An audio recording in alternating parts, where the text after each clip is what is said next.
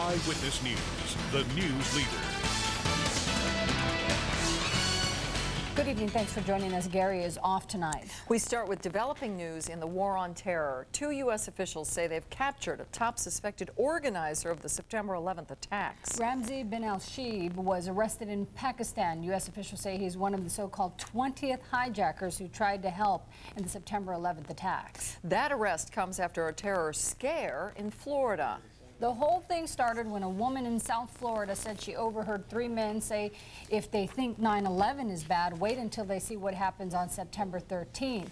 She called the FBI and agents found the men driving 2 cars along a stretch of the interstate. The cars were searched and the men detained. Nothing was found in the cars, and it turned out the men were medical students on their way to a conference in Miami.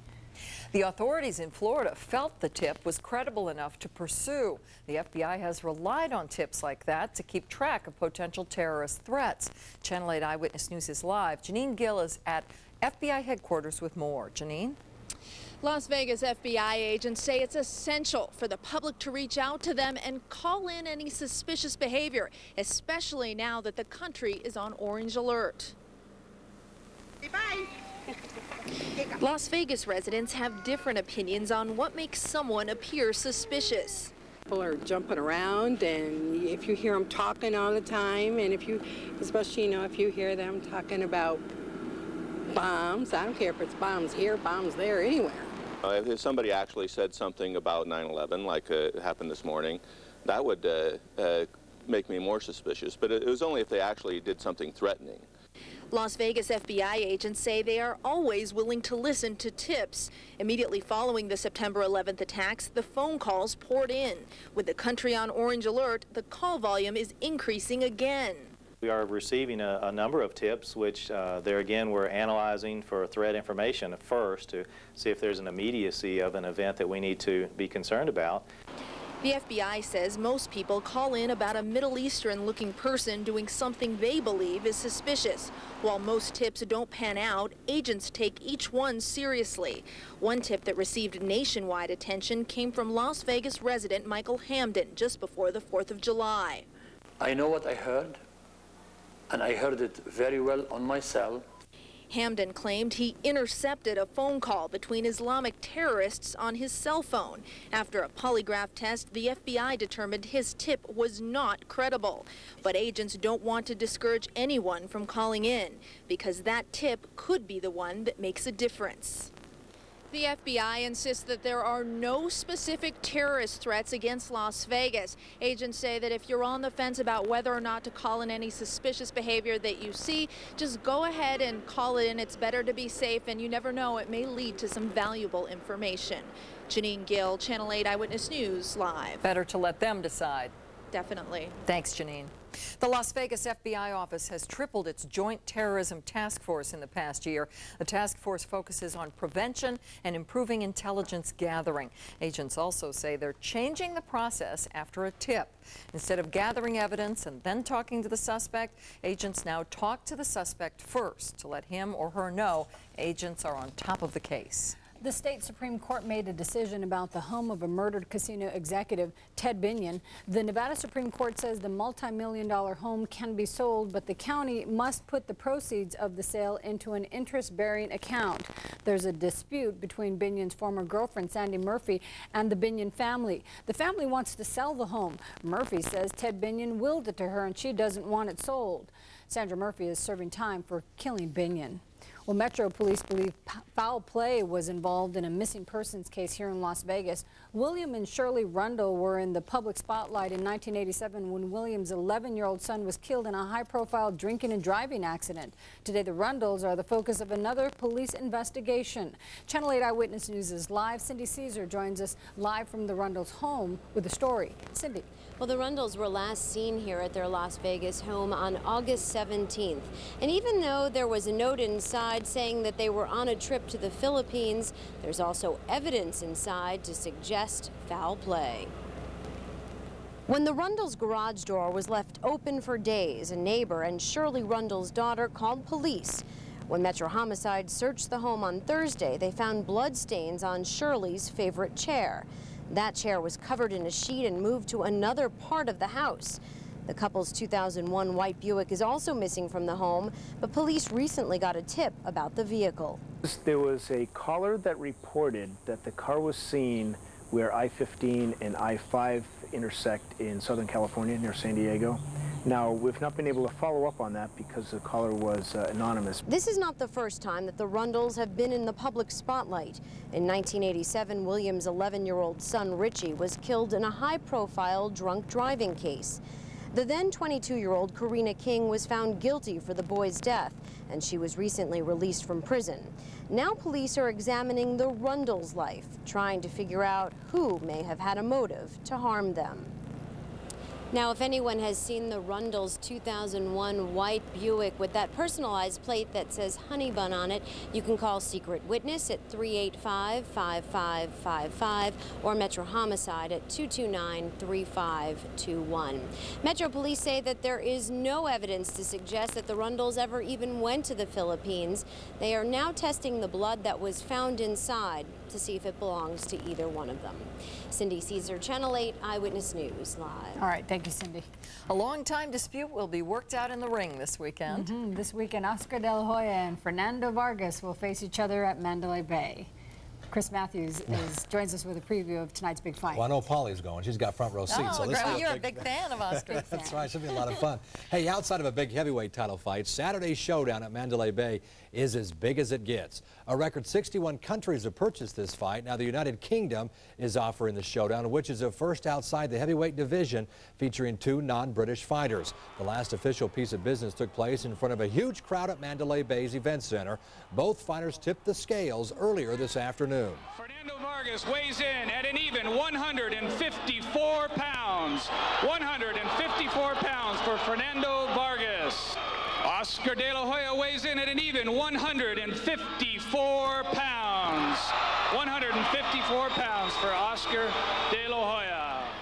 Well, the super welterweight showdown is scheduled to begin right around 8:30 tomorrow night. The pay-per-view numbers are going to be staggering. We'll have more on that later on this half hour, but a lot of people are interested in this big fight. Oh, yeah. A lot of mariachi music, too. That's right. You get a lot of that, too. Thanks, Chris. You bet. This weekend's big fight is expected to be a boom for our economy. Experts say every person who comes to Las Vegas for this fight will spend an average of $700 each on non-gaming expenses. These types of fights come to Las Vegas only once or twice a year. All 12,000 seats are sold. Some went as high as $1,200 each. Part of the money earned at the box office goes to Nevada's general fund. The money ends up funding roads and schools. Boxing and gambling in the city of Las Vegas go together very well. There's not very many of these big mega fights, but when they do happen and everything goes well, it's a wonderful experience. The Convention and Visitors Authority says it's hard to know the total amount of money visitors will bring in this weekend. We've heard the term redistricting when it comes to moving students from school to school. Now, the redistricting of some Clark County polling places is affecting some voters. Eyewitness News reporter Renata Troiani joins us to explain. Renata. That's right. It's something that's actually been going on for several years. The valley is growing, and that means moving things around, including voting districts. But it's not as easy as it might sound for the county or for voters. I was shocked, appalled, amazed. Randall Steppen has been voting for a long time, but when he tried to cast his ballot on primary election day, he was told he was part of a group of people that has to either mail in their ballot or vote at an early polling place. In his words, it's disenfranchising voters. And it just isn't right. I mean, we're asked to fight a war, I did that. We're asked to bleed, I did that. We're asked to pay taxes, I do that. And voting to me is very important. Steppen is one of about 7,000 voters, victims of redistricting. Those are all these little pockets, and they all have... Registrar of Voters Larry Lomax tells Channel 8 Eyewitness News all these colored lines represent different voting districts. But every 10 years, the lines are redrawn by the state to accommodate growth. Some areas end up with less than 200 voters. That's where the problem lies. Because of the expense of running a polling place, those areas with few voters have no place to cast their ballots on Election Day. And every time we would make this adjustment, We have to print sample ballots, we have to print voting receipts, we have to print ballot faces, and I have to staff the polling place, and I have to dedicate voting machines. The voting machines are essentially $5,000 a piece. That means they're forced to either vote by mail or through early voting. Lomax says until the process is changed, the problem will continue. Now, if voters really have their heart set on voting on Election Day, they are allowed to go to the county government center. We should also point out that out of the 500,000 plus active voters, we are told that really only a handful have complained about this whole process. Are they working on a solution? When we talked to Larry Lomax about that, he says he has contacted the people in charge, the state officials. He says he doesn't know when or if a solution will come, so we'll just have to wait and see. Thanks, Renata. Sure. Some Valley veterans could have to pay more for medical care. Find out why straight ahead. New hope for people with a deadly type of cancer. See how a new drug is destroying the cancer from within. But first, Kevin Jennison is here with a first look at your neighborhood weather. Kevin. Paula and Paula, looks pretty good as we head dead ahead toward the weekend. In fact, looking very nice. We'll talk about how warm things are going to get. In fact, we might even heat things up here in the studio. Charo is here to help us get through the weathercast. That's just a few minutes away. All your neighborhood temperatures, too. Right now, Eyewitness News will take a break. We'll be right back. You're watching Channel 8 Eyewitness News at 6 with Paula Francis, Gary Waddell, Neighborhood Weather with Kevin Jennison, and Sports with Chris Maathuis. Channel 8 Eyewitness News, the news leader.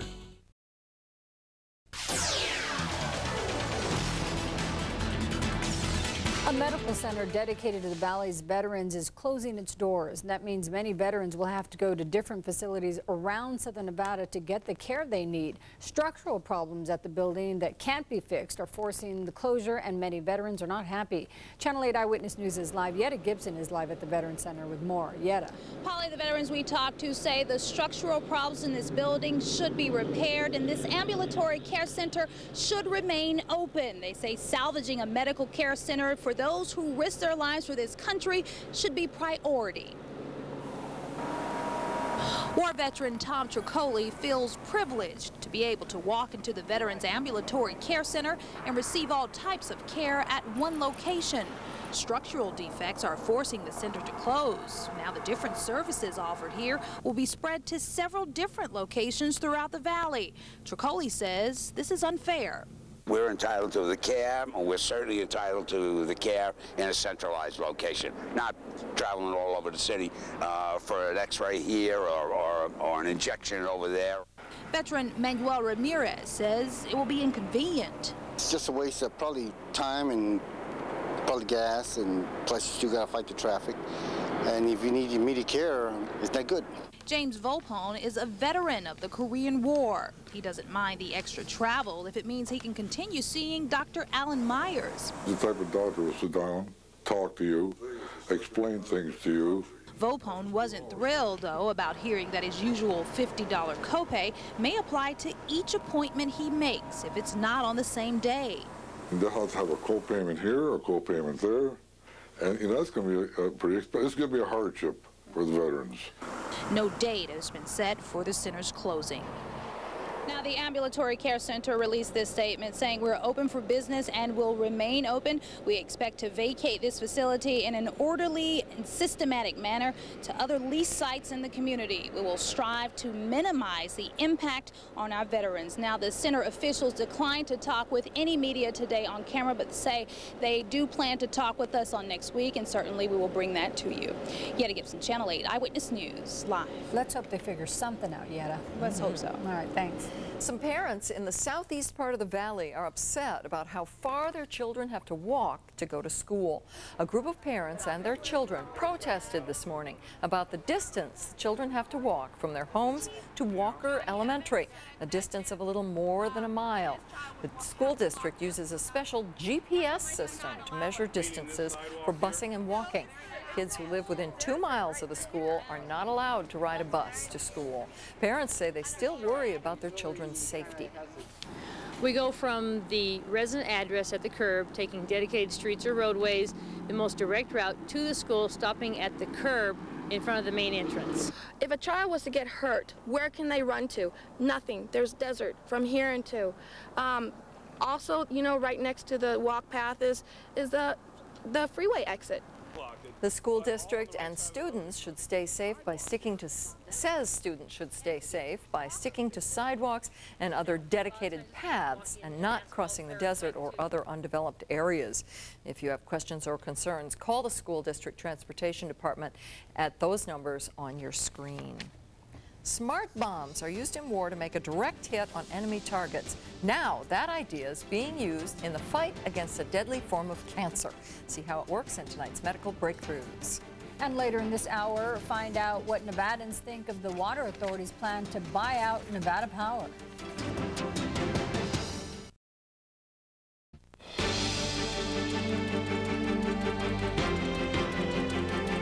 This year, about 54,000 Americans will find out they have non-Hodgkin's lymphoma. It's a cancer that starts in the lymphatic system and can spread to other organs. Typically, only half of patients with a particular form of the disease respond to treatment. In tonight's Medical Breakthroughs, we see how doctors can now help even more patients survive. Come on, Nene. 70-something Sue Ruley is getting over eye surgery. She's taking it easy, just playing with Nino. So far, so good.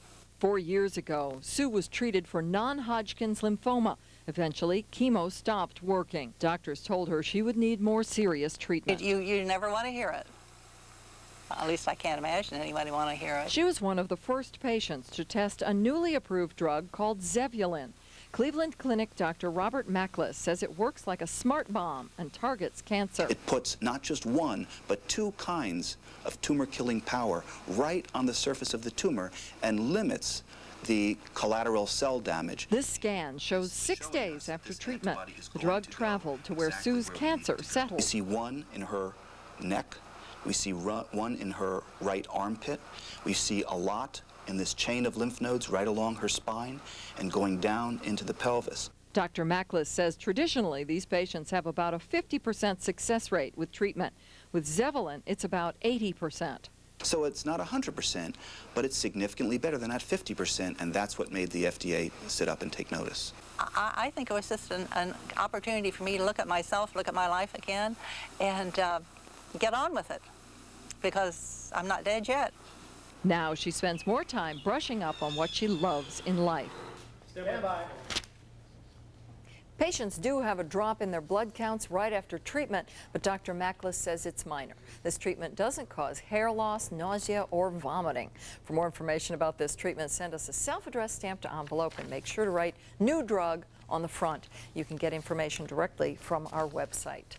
The Ms. Fitness USA competition is underway in Las Vegas. Among the 27 contestants is Ms. Fitness Alaska, Kelly Layton, who competes not only with other women, but with multiple sclerosis as well. Layton was diagnosed with the disease in 1999 with symptoms that included numbness, slurred speech, and nerve damage to one eye. Fortunately, her background in dance had taught her that exercise could help. I think that if you use fitness and nutrition as a way to combat or try to slow the progression of any disease, not just MS, that I think it's going to make a significant difference in how you feel, not just physically, but mentally as well. Layton earned the title of Ms. Fitness Alaska this past April after a lot of hard work and support from her family. The finals for the Ms. Fitness USA competition take place tonight at the Rio, followed by the international version, Ms. Fitness World, on Saturday. And that's tonight's Medical Breakthroughs, Polly. That's a great story. Yeah, it's interesting. Good for her. Yeah, thanks, Paula. This school season, some children will experience a high level of anxiety over attending class and may even refuse to go to school. In some cases, attending a school for the first time is the main culprit behind the anxiety, but there are other possibilities as well, including problems with their peers. Well, UNLV Clinic being offered may be able to help parents and children get to the root of the problem. For more information, you can contact Dr. Charles Carney at 895-0183.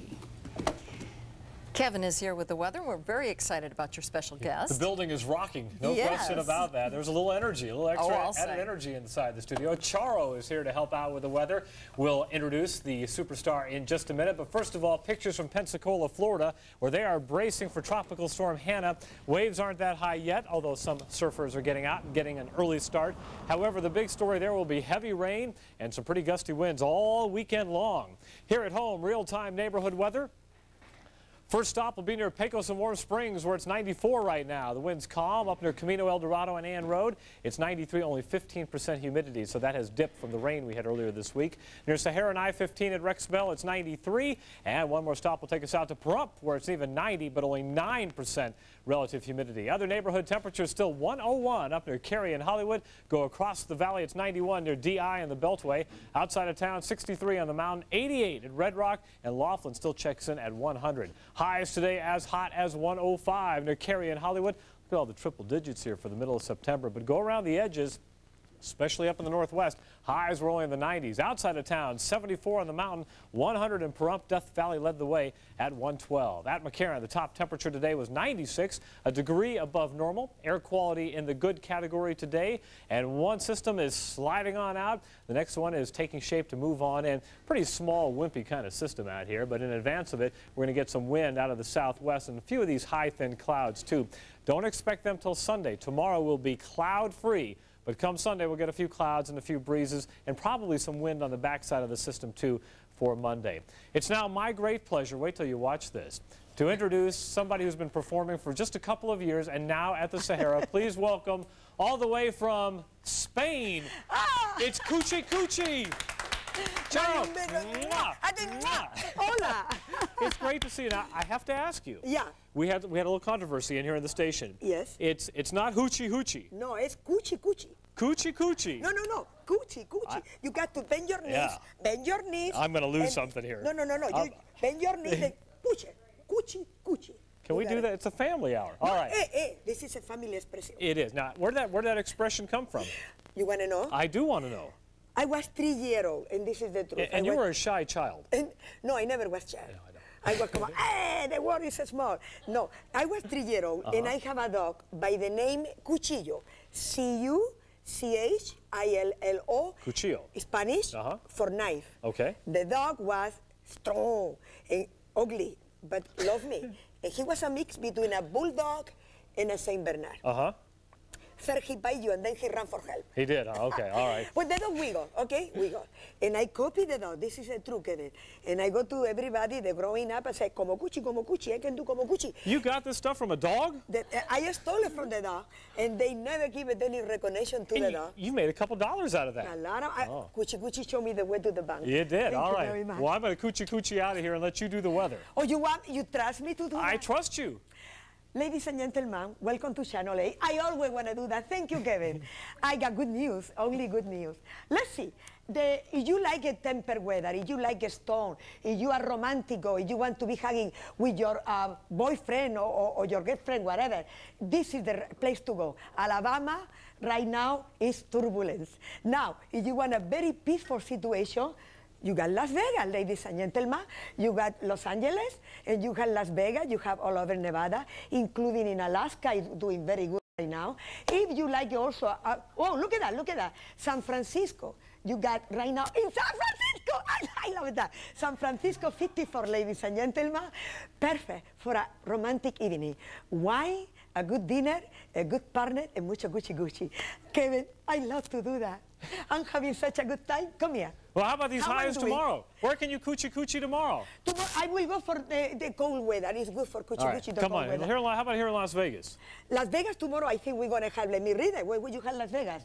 Las Vegas, ladies and gentlemen. I'm just going to pull you out. We are. Well, wait. We're going to find that.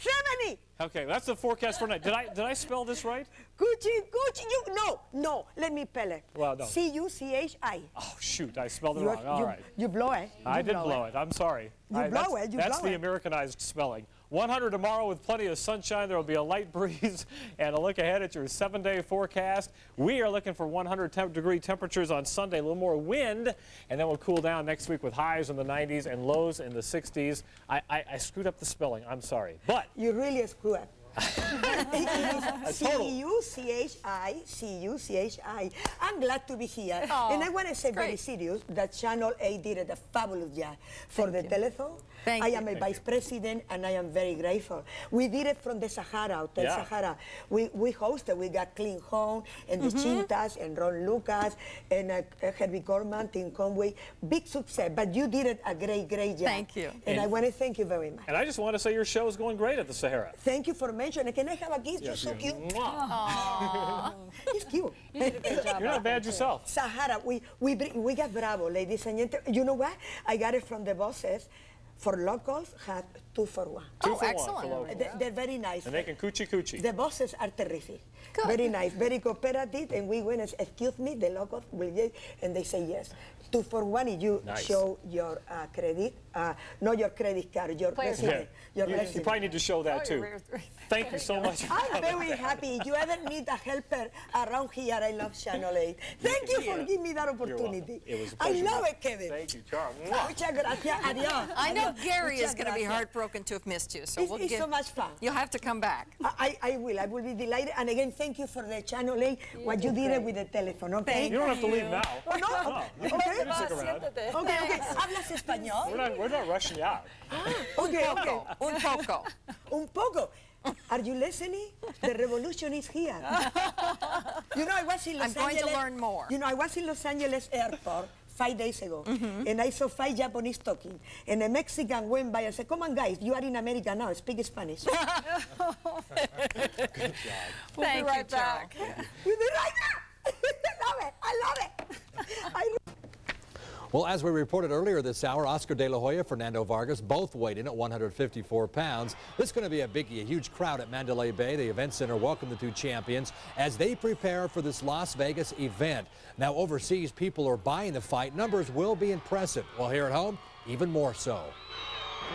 Reports that we're getting are scary. As of noon today, this time, there were 137 closed-circuit locations in Canada. In Canada, never happened before. And we're getting calls from like bars in Mississippi, want to watch it on closed circuit.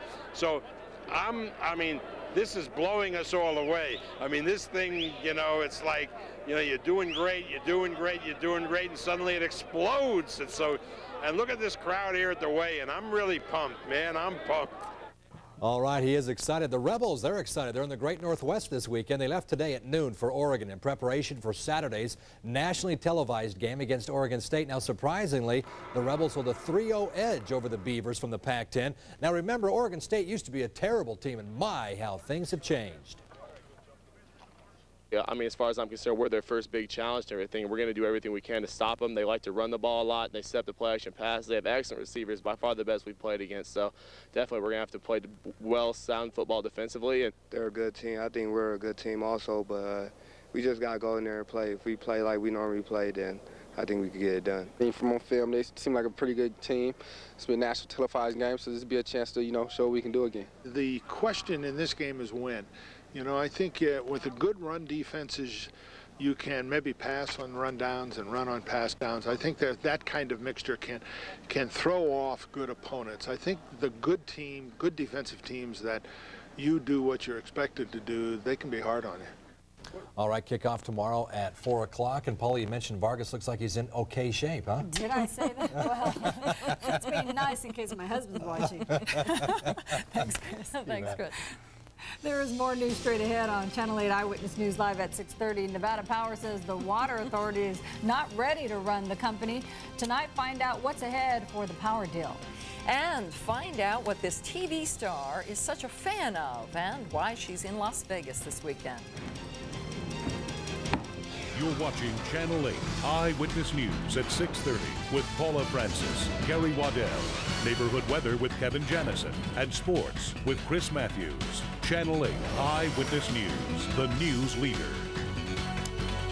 Thanks for staying with us. Nevada Power customers and the Southern Nevada Water Authority are speaking out about Nevada Power's decision to turn down a potential buyout offer. The buyout is part of the Public Water Authority's plan to take over the struggling utility and cut rates by up to 20%. Channel 8 Eyewitness News reporter Eric Levine has the story. Nevada Power's customers were not happy to learn that Nevada Power's management is no longer considering a $3.2 billion tentative buyout offer from the Southern Nevada Water Authority.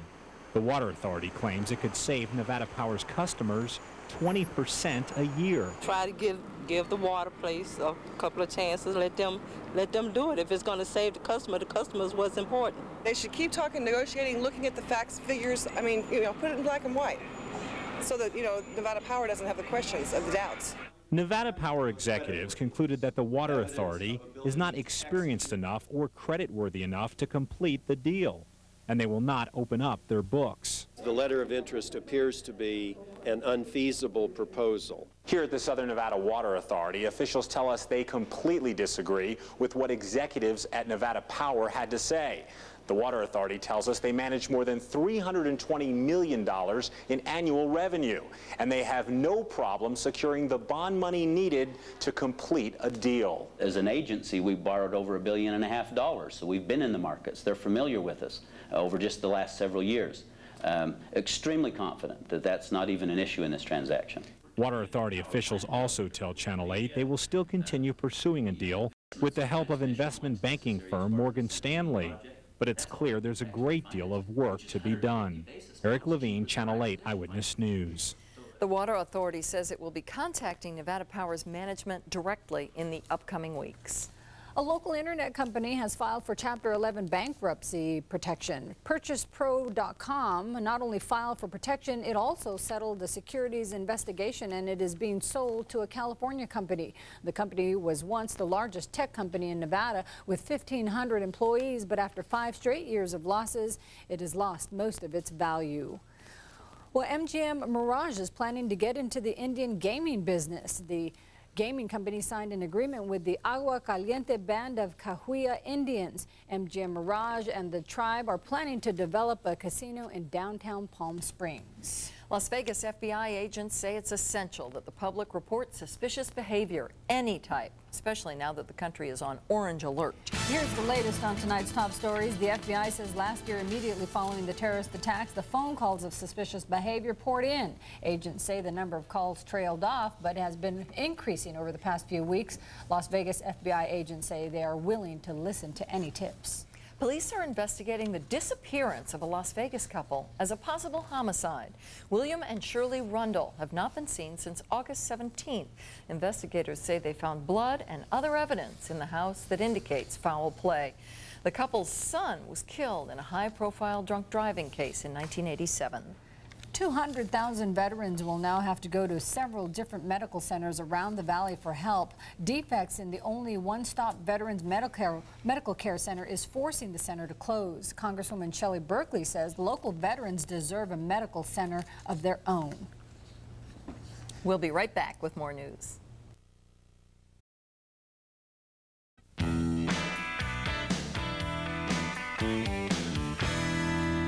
Reality TV and game shows combine for a new TV show being shot right here in Las Vegas. And a soprano star makes a Las Vegas appearance. Kate Maddox joins us with tonight's Eye on Entertainment. All the festivities for Sopranos weekend starting to kick off tonight. I think a lot of people are looking forward to Sunday's Sopranos premiere.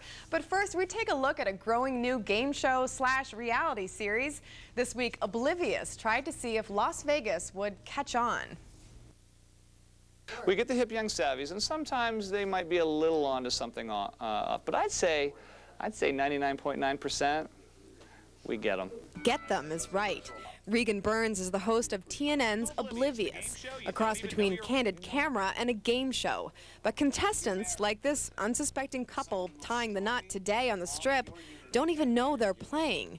This chapel was rigged. See this camera right here? See this? This right here? That's fake. Ain't nothing going on there. Don't even look at it. See, we fooled you. But you take a look at this mirror right up here. There's a little camera right behind there. This week, Burns has disguised himself as a blackjack dealer, an Elvis impersonator, and a hotel concierge. Burns asked the contestants 5 questions. If they get them right, they can win up to $100. But until the plot is revealed, most people just think Burns is a wacky guy. Sure. And yet, be careful. Oblivious is sticking around Vegas for a few more days. We're going to be somewhere else tomorrow, but I can't tell you. I don't know when this is going to air. Tonight, ooh. We might be jacking some news reporters. Faces of Death?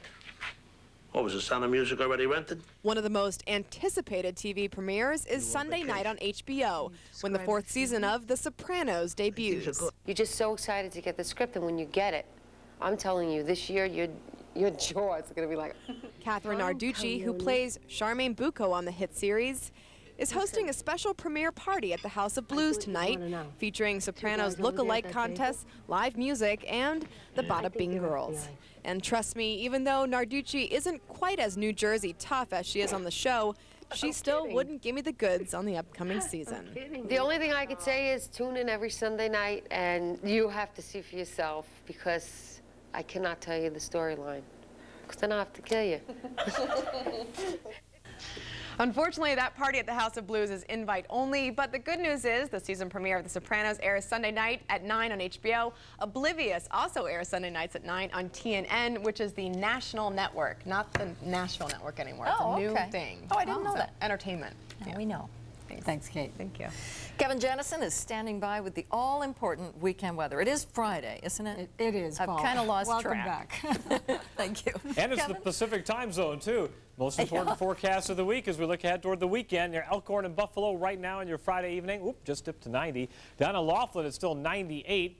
Next stop will take us over to Lamb and Owens on the east side of town. They are at 92, only 15% humidity. And at DI in the Beltway, it's 87 degrees. Out of the Alexander Dawson School, they've dipped below the century mark up in the northeast part of the valley. Up in the northwest near Buffalo and Cheyenne, it's 94. Down near Rhodes Ranch, it's also 94. And at our weather station at Wheeler's RV near Las Vegas Boulevard and the St. Rose Parkway, they're sitting at 92 degrees. 61 up on Mount Charleston, up in the mountain of Utah, the mountains of Utah, at least in the southwest. Bryan Head is already down to 54. The lake is still at 99, as is Laughlin, and Pahrump checks in at an even 90. Around the west today, how about some of these high temperatures? Phoenix up to 102, Salt Lake City at 75, Denver was at 65, while downtown LA topped out at 80 degrees. Around the west and in the Pacific, we're watching this sort of mishmash of cloudiness that'll spread into Southern California and eventually Southern Nevada. Just a few high clouds for us, but some breezes, not ferocious winds, just occasional breezes by the time we get to Sunday. Tonight, we've corrected the spelling in honor of Charo. It's officially Coochie Coochie spelled correctly. 70 degrees for your Friday night low temperature. Then tomorrow, 100 the expected high. Plenty of sunshine. In fact, we won't even see a cloud tomorrow. We'll keep the 100-degree reading going on Sunday, but we'll have a few more clouds then and some breezes in the afternoon. What do you see there, Paula? I see some low 90s. Yes, you do see some low 90s. Wow. Can't get anything by you. That's impressive. You are a news professional. Even with jet lag, she got that. By the time we get to the end of the week, everybody will see low 90s with overnight lows in the mid-60s, maybe some more wind at the end of next week. Won't be too long where we'll have those highs in the mid-60s as well instead of the lows. That would be okay. Months, yeah. Thanks, Kevin. Okay. Thanks, Kevin. Chris Maathuis is here. Big fight. It's all about the fight. It's the eve of the big fight, and you know what that means. It is time to tip the scales. Fernando Vargas and Oscar DeLaHoya fired up the crowd of, some 30 hours before the opening bell. Plus, good news from Charlie Spoonhour's camp. More coming up next in sports.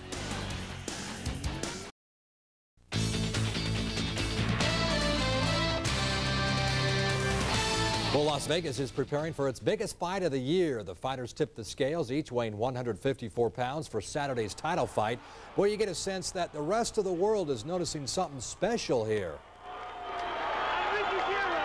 61 countries. I mean, we should give a test in the lobby. I bet that there are at least 10 countries on the list that nobody's ever heard of, like the Bahua. What are they? Where are they? They're buying the fight. Saipan is buying the fight. Where is Saipan? It must be in the South Pacific, but I didn't even know it was a country. Sri Lanka, Bangladesh. I didn't even have television in Bangladesh. Oh, they're expecting Saturday's fight to begin around 8:15 to 8:30. Running Rebels are going after players and making big impressions. Last week they got a verbal commitment from guard John Winston. Now they got a verbal commitment from guard Michael Ume of Houston, Texas. Now if they get Trevor Ariza from Los Angeles, boy, they'll be set. Official signing day is coming up in November. Another Friday night of high school football, and just like last week, Channel 8 will bring you highlights from tonight's big games. Key game will be Gorman at Foothill. Should be a fun one. Both opened their seasons with wins last week. Certainly is a big sports weekend. Make no mistake, and here to shove us off in the right direction is our good friend, Lem Banker.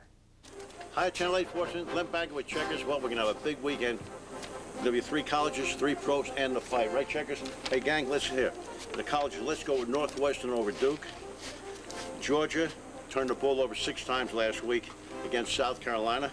And our UNLV, you can get up at 16.5 points at Oregon State. UNLV, don't forget. And the pros look real good this week. Right, Checkers? Hey, we're going to go with Jacksonville over Kansas City. Atlanta Falcons over the Chicago Bears, and the Buffalo Bills against the Minnesota Vikes. Gang, great fight at Mandalay Bay. Vargas, DeLaHoya. I'll tell you what's going to happen. This fight's going to end up, Vargas is going to be on the floor. DeLaHoya by a knockout, and don't be surprised if he gets disqualified. Once he's behind, he's going to start using Mike Tyson tactics, either low blow or headbutting or something like that. Bet DeLaHoya can get about $150. DeLaHoya by a knockout. Hey gang, don't worry about things could be worse. Suppose they start publishing your errors every day like they do the baseball players, right, Checkers? So anyway, there you go. Did he say DeLaHoya? He said so. He thinks a knockout for tomorrow's big fight. We'll see. We'll have more tomorrow. All right. Thanks, Chris. He's the expert. Just ahead, a party for a rare member of the Cincinnati Zoo.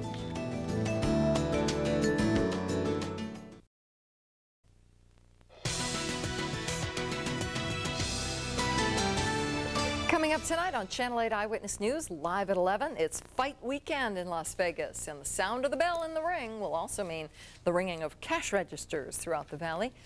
Plus, 5 Americans are under arrest in New York, accused of operating a terror cell on American soil. Those stories and more tonight at 11, and also coming up on Eyewitness News at 10 on UPN, North Las Vegas police say a little girl's death last Saturday was the result of hostilities between rival gangs. And kids in America are getting fatter and fatter, but some are saying it's not the kids' fault that they're putting on pounds.